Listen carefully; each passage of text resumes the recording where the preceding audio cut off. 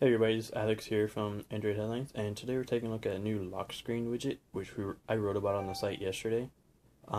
It's called DashClock, and this is it right here. As you can see, you can get to the settings there, and you've got, right now I have 200 Gmail messages, but to add it, just add it like another lock screen clock, or lock screen widget.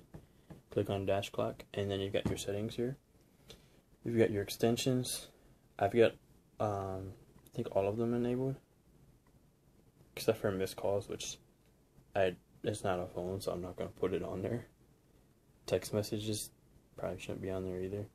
You can change the appearance, swiping left to right and right to left. You can change how it looks. Same thing with the date.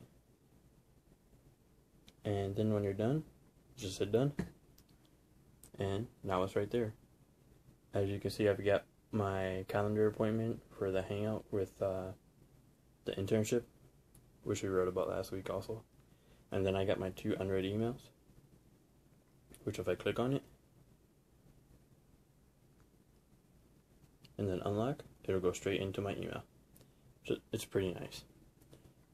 It's probably my favorite lock screen widget, which a lot of people didn't understand why Google put lock screen widgets on Android 4.2 until this app came out. Now we know why. It is open source, so developers can create their own extensions, which I'm really excited to see what we see for extensions for this app.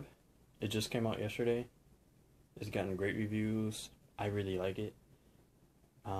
It's free, and it only works for Android 4.2 because that's the only version that supports lock screen widgets. And that's DashClock.